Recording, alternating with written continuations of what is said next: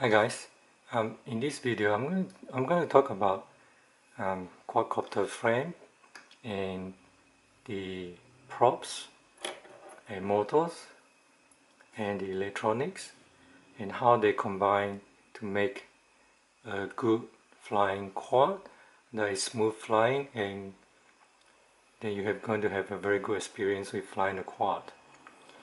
The most important thing about a quad is that, of course, firstly the electronics.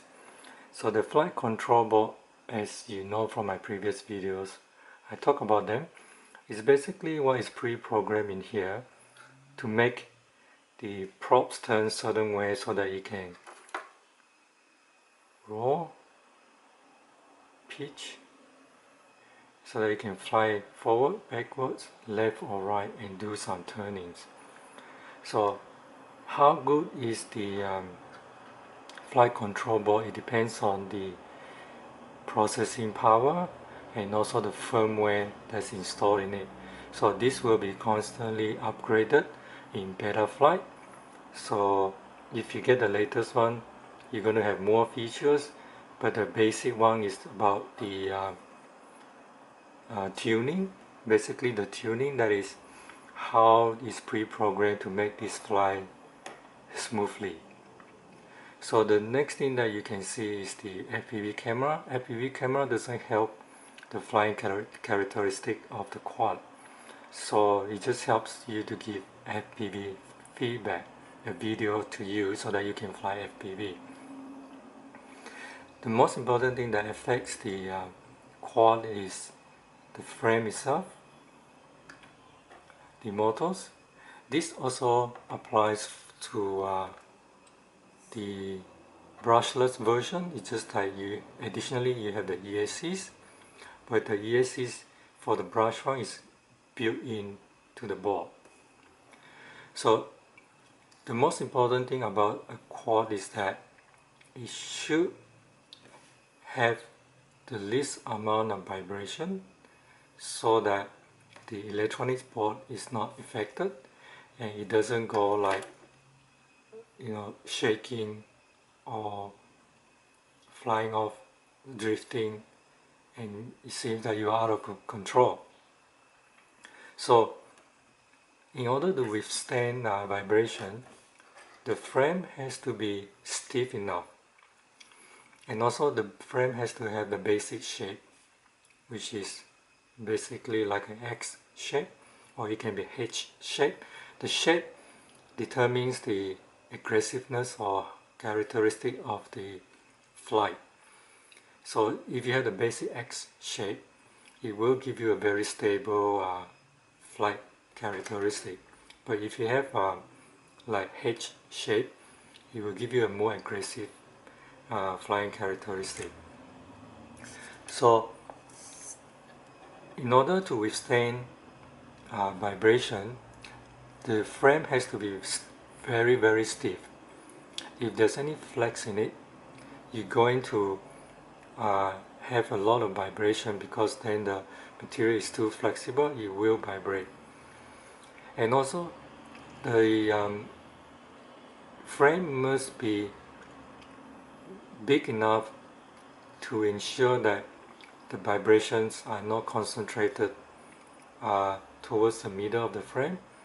So for brush type of motors, a frame like the 90 millimeters up to about 110, they should be alright, because brush motors will normally be placed in the hole, so it will cause vibration throughout the frame. But because they're not very strong, the vibration will not be that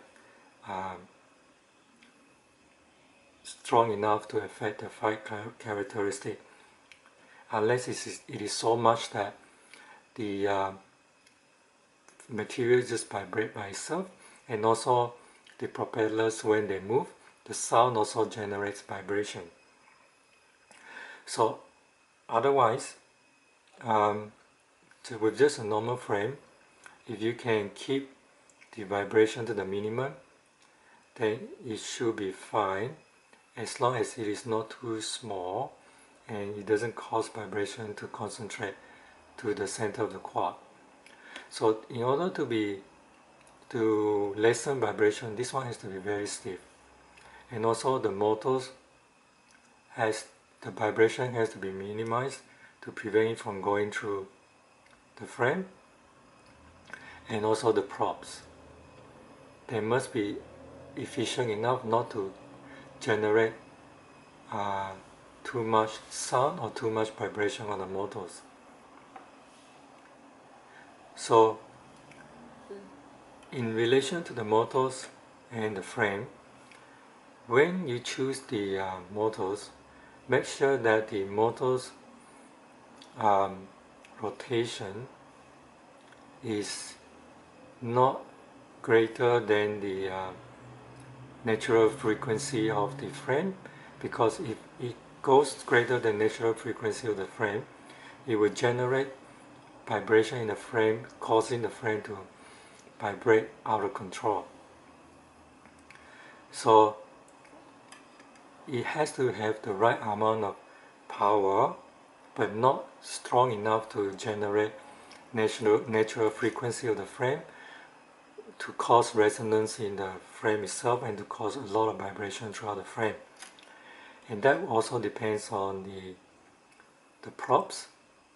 If the props are not efficient and if they are not properly balanced, they will cause further vibrations. So the best thing to minimize vibration for brush is to ensure that it is lessened by some rubber grommet here. And for brushless models, where the model sits on top, normally it doesn't really matter that much, but if you want to minimize it, you can soft mount it. But if you don't want to soft mount it, it also doesn't really matter that much, provided the motors is not too powerful to cause natural frequency vibration on the frame and causing resonance to go all over the frame.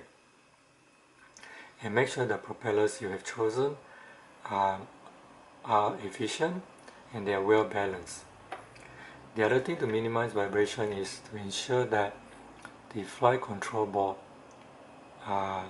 receive as minimal vibration as possible. So you may have to have like a soft mount thing on the flight control board.